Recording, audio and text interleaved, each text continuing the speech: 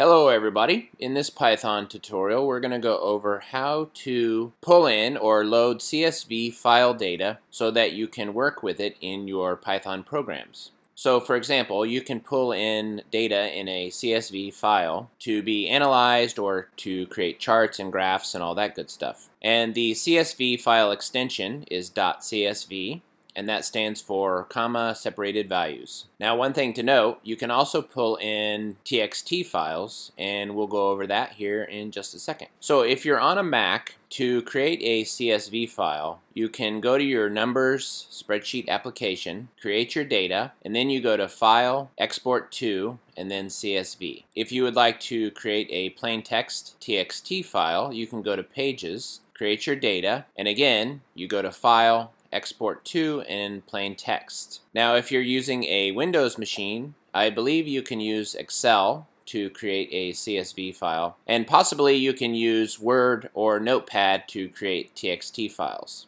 Now one last thing to note, and this is important, once your files have been created, you need to put those files in your working directory, or the path that your Python editor or IDE uses. Because if those files are not in the correct path, then your editor or IDE won't be able to find them and pull in that data. Okay? So for example, we're using the Spider IDE, and the working directory or path that we are using for our files is right here. So the data for our examples is in the users folder, and then the home folder, and then the documents folder, and then in the Python code files folder. Okay, so just make sure that you put your files that you have created in the correct path. That will allow your Python editor or IDE to pull in that data. So now let's show you an example of the files that we will be using and how the data is set up.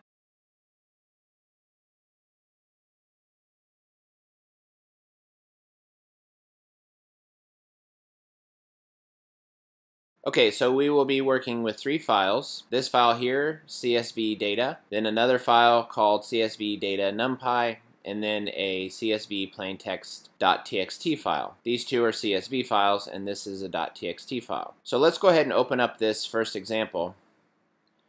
And this should open up in the Numbers spreadsheet application. And you can see in this case the data setup is very simple. We have two columns of data. This column here is what we will use for our x-axis values, and this column here is what we will use for our y-axis values. Now in your code you can change that, but for our examples we'll just keep it real simple.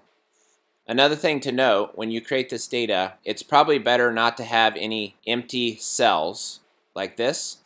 So just put your data in and then get rid of the empty cells. And then once you're ready to convert that, you want to go to File, Export to, CSV, choose the CSV and hit Next, and then follow the instructions and save the file. Okay? So let's go ahead and close that. Okay, so that's a quick look at what the data will look like once it's pulled in. Our other CSV file data will look like this. And our txt file data will look like this. Okay, so now let's go over our code. The first thing we did is that we imported several modules or extensions. We imported the CSV module. Then we imported matplotlib.pyplot, and we imported the numpy extension. In our first example, we created code to import the CSV data and display the data. So this code here will open up and pull in the data, and inside open here we put the name of the file, and then we say as CSV file. This code here will loop through that data and read it, and then we use a print statement here to display the data. So let's quickly go back to the file and take a look at the values that were in that file. So for our x-axis we have 1, 2, 3, 4, 5, and our y-axis we have 2, 4, 1, 5, 7. Now let's go ahead and select this code and print it to the console, and we should get those values. You can see we get x-axis values 1, 2, 3, 4, 5, and y-axis values 2, 4, 1, 5, 7. Okay, so that's just a simple example of how you can pull in and open up the data, loop through it, and read it, and then display it. For our second example, we want to import the CSV data and then plot it on a chart or graph. So the first thing we did here is we created two empty lists, and we're going to use these lists to append the values of our data to create our X and Y axis values.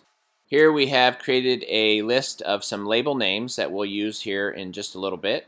Again, this code here pulls in and opens up the data. Here we have created a variable to read the data. And note one thing different here versus our code here is we have specified a delimiter. Now in this case, I don't necessarily think that we need this delimiter. However, sometimes you will need this delimiter for your code to work. Next, we used our for loop to loop through the data and read it. And then this code here will append the values of that data to our X and Y axis value lists that we created up here. Okay, so here we're going to append the values that pertain to the x-axis and put them in a list, and here we're going to append the values that pertain to the y-axis and put them in a list. Now a couple notes on this code here. If you don't cast the I that we use for our loop here to iterate through, if you don't cast that as an integer, some of your options won't work, such as assigning labels to the x-axis. Okay, so that's one note. The next thing to note is that this subscript syntax here allows you to pull in the proper values and assign them to the proper axis. Okay, so let's show you an example. Here we have a print statement to display the values that are currently in the X and Y axis values lists. Okay, so let's select part of our code, including this print statement, to see what's currently in our X and Y value lists.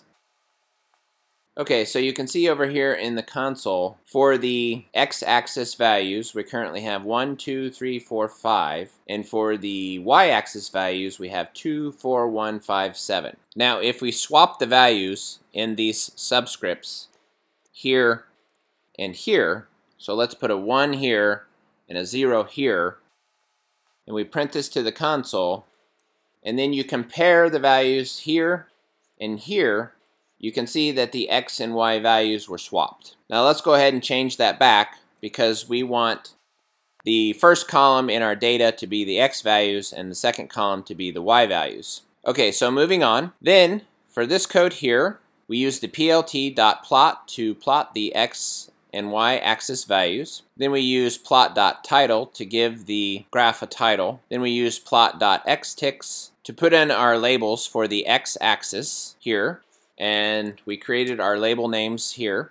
And then we use plot.show to show the graph. So let's clear our console, select our code, and run it.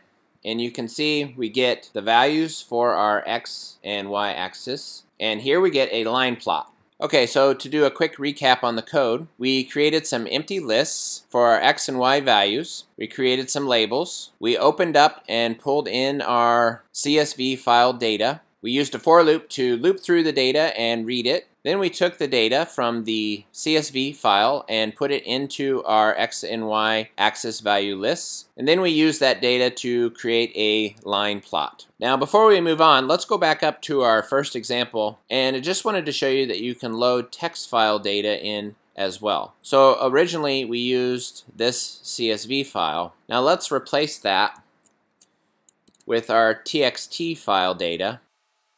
So we'll just put that text file name in right here. Let's go ahead and select our code and run it. And you can see we get the txt file data with the x values of 1, 2, 3, 4, 5 and the y values of 2, 3, 7, 9, 2. So if we go back to our text file, take a quick look, you can see that it's pulling in the correct values. Now let's move on to our last example. In this example, we want to import CSV data using the NumPy module. Okay, so the first thing we did here is we created two variables to house our X and Y axis values. Next, we use the NumPy extension. We use a dot to access the load text. And inside the round brackets, we specify the name of the file that we want to pull the data in from. Then we specify the delimiter, and in this case, we use a comma. And then we set the unpack argument to true. Now a couple of notes on this. If you take this delimiter out, this code will not work. So in this case, make sure you include the delimiter. And the next thing to note is that this unpack argument needs to be set to true, and this is so the x and y values can be properly assigned. Okay? Here we have a print to display the x and y axis values. Here we access the matplotlib pyplot.plot. We put in our x and y values. This code right here in the single quotes specifies how the data will be shown, and in this case it will just show up as red circles. And then we created a label for our legend. Then we use plot.xlabel to give the x-axis a title. Here we've given the y-axis a title. Here we use plot.title to give the graph a title. This allows us to show the legend. Finally, we use plot.show to show the plot of the data. So let's go ahead and select our code and run it. And you can see over here, this shows the x and y axis values. And here we have our graph. Now let's go back over to our plot here and show you that if you take out that RO and then run it again, you get a normal line graph. Or if you just wanted to show a different symbol, you could put that back in like that, select it and run it again, and now you get red X's showing the data points. Okay, so those are a few ways that you can pull in data from CSV files and then begin to work with that data. That's all we have for this tutorial, and we'll be doing many more Python tutorials in the near future. Join us for those, and we'll see you next time.